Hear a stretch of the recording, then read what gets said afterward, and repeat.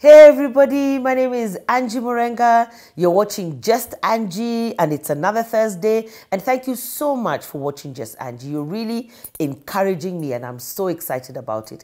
And today is the 10th day of January. Number 110 stands for testimony. So I pray that you're going to have a testimony. But when I was thinking about that, about 10 being a number of the testimony, I felt to talk about God calls. And I love this Bible. Hey, you guys did a really good job with this Bible. The Africa Study Bible is amazing. So I want to read from Matthew, I think 4 from 18. It says, one day as Jesus was walking along the shore of the Sea of Galilee, he saw two brothers, Simon also called Peter and Andrew, throwing a net into the water, for they fished for a living. And Jesus called out to them, come follow me and I will show you how to fish for people. And they left their nets at once and followed him. And I'll read a little bit here. It says that when fishing is a thriving industry in most African countries, and fishermen spend the whole night in their wooden boats, catching fish from the lake, rivers, and oceans. To the fisherman, his boat is his priceless possession. His life secure as long as he has his boat. Imagine asking a fisherman to give up his boat, his means of supporting his family, to follow a traveling preacher. It would be an unthinkable request to the fisherman. And he says here, people who are truly called by God do not waste their time looking at what is left behind. They willingly give up everything to follow Jesus. And I wanted to bring a different angle. There's a time in purpose and calling, we all thought that we have to leave our jobs in order to go and to be in the church and to fulfill purpose there. But I want to bring a twist to this story. Yes, God is calling us to leave things behind, but the first things is to do with self. There are very few people who God, like I think for me, asks you to leave your job. Very few. Because even if we look at the picture of Christ, he came into the marketplace and that's where he did his ministry. He didn't go into the church or the synagogue to do his ministry. He chose men and then he did ministry with them, but there were people in the marketplace. So I'm feeling like God is not called. Every time we hear the word calling, people think, hey, maybe people are asking me to quit my job. No, he's not. But what is he even in this season as we start the year? Is he asking you to leave behind? And I wanted to bring it even to a very personal place. Is it diet? Is it he wants you to exercise? Is it that he wants you to be more patient? Is he want you to be more diligent with your finances? Does he want you to really focus on this job and say, okay, this is my job. Maybe I'm an HR practitioner or I'm into strategy or I'm a strategic leader, but there's another angle, a God angle purpose into this job that he wants you to start to think about. That's what I want you to start thinking about. Not that God, this one was drastic. They left everything and followed him. And you could be out there and God is asking you to leave and follow him. But I'm talking about what things is God asking us as we are on the 10th day of January to leave behind. Stop dragging it into the next year. Is it habits that we have? Is it lifestyles that we have? Is it choices that we make that are not reflecting well on us? If maybe every Wednesday we go out and have a drink, so Thursday you're not operating at your best. Is that something God is saying? Leave that habit behind for the year that's coming forth. Is it that you're always arguing with your spouse? Is it that you're always arguing with your boss? You're always the one who has something to say. Why can't there be a change? Why can't there be something that you leave behind so that you follow God's calling? And you see, God's calling is processed.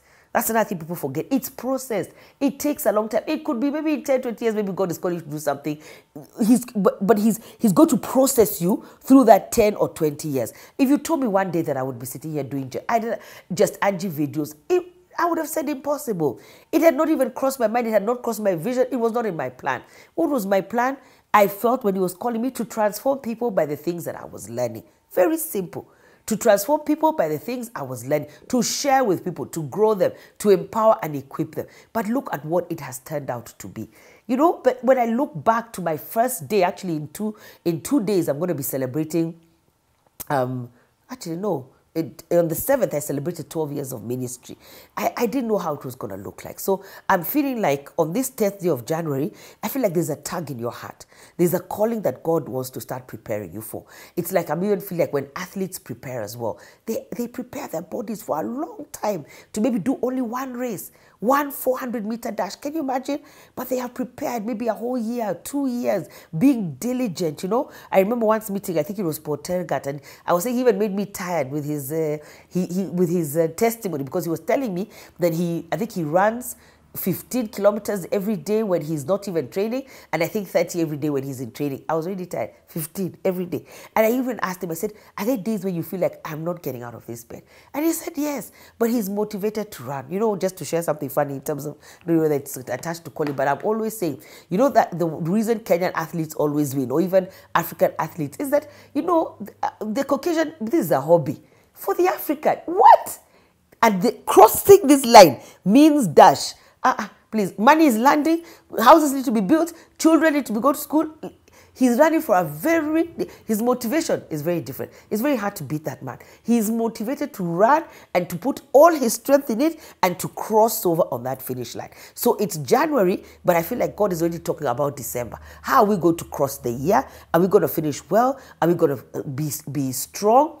And another thing is that everybody in January joins a gym. The gyms are full us. But in March, we know who are the true believers, who is really going to stay. And I want to challenge you to be that person who stays. You know, and the other thing that helps is to do things in bite-sized pieces. Don't say grand things, you know. Like for me, and my struggle continues for the bread issue, but now I'll eat bread once a week. You know, there's a plan. So I'm trying to say, whatever it is that you need to do, divide the goal into something manageable so that we can fulfill the calling of God on our lives. You know, some of us, we want to be around, you know. We don't want to have more purpose than body. We need the body to be here plus purpose, and we're moving in that calling. And you know, if you're young, especially if you're young, I wish I was young and somebody was telling me these things. Take care of your body now. You know, sometimes we feel like if we eat the chips, we eat what, there's no effect. Our metabolism is working. One day, those kind of decisions are going to catch up with you. So eat well, eat healthy, eat right, so that you can be able to live a better life. You're stronger and you're wiser and you're able to live more and to fulfill the calling of God on your life. I think the other thing I wanted to say is in terms of calling, because these people are called. But God, in this type of calling, what I'm feeling is God is asking us to leave something behind. So just choose one thing. Don't choose 10 things. Say this month of January, on this 10th day, this is the one thing I'm willing to leave behind. And if it's a craving that you have, then say, I will do it less. So either I'll do it once a week or I'll do it once a month. Or if I'm really good for 4 weeks, then this will be my treat for one day. Try to do that. Leaving behind, if it's the office, there's an attitude, you know, that you have. Maybe when everybody has labeled you something, leave that labeling behind and try to be somebody who is different. If you're always the one who has an opinion, maybe this time sit and look at the opinions of others. If you're the one who, I don't like this as well, people come and they say, oh, that was a really good job, well done, and they single out an individual. Be the one who says this was a team effort. Be the one who, when you says, this happened in a team. And I also feel like saying to somebody out there, open your eyes around to the people around you. Because sometimes some of us are great leaders, we're influencers, but we don't even see the people who are around us, who are helping us to execute the vision that we have. What can we do about that? And as I close in terms of calling, there's an organization that you're working in. I almost said planted in. There's an organization that you're working in. Do you know the vision of that organization? How can we carry it forward? How can you improve things there in terms of being in line with the vision? Because vision is given for a reason. I remember once going for a training somewhere. I won't say the organization. It was quite a long time ago, but I asked them about their vision. They didn't know. I asked them the foundation and how the organization started. And it's one of the top 3 or 4 brands in this nation. They didn't know. You know, make it your business to know, why am I working here? So the things I feel like align, everything aligns. Why am I working here? Do you have the same vision? Do you have the same values? If I don't, where is it that I want to be? And then you make a plan to being able to get there. So today was about calling, a calling in the marketplace. Nobody's calling you out of your work, but I feel God is calling you out of your comfort zone. God is calling us to have something different about us. God is calling us to leave something behind that's not going to serve his purposes moving forward. And if you join the gym, stay in the gym. Stay there. And one thing you can do is make it consistent and not every day. So I always tell people, when you've gone into I'm going to be going to the gym more, do it Monday, Wednesday, Friday. Do it alternative days and rest in between those days. And then start with small. Start with 30 minutes and then progress it to 45 minutes or to an hour as you move. For me, I get bored very quickly with exercise. If exercise was the only issue, I'd be top 100. My problem is diet. It's what I put in my mouth. That's not what I'm trying to figure out. But If it is exercise, so I'll go to the gym once, I'll do swimming. I have to keep changing it every 2-3 months because I get bored. I'll go walking, I'll have a personal trainer before I finish him and kill him in my house. But we're there, kazaning every day. And a personal trainer is good because you just roll your eyes because he has to appear. So you have to do your exercise. It creates discipline. So I hope I've helped you. But remember, there's a calling. God is calling us to something. You're being processed through it.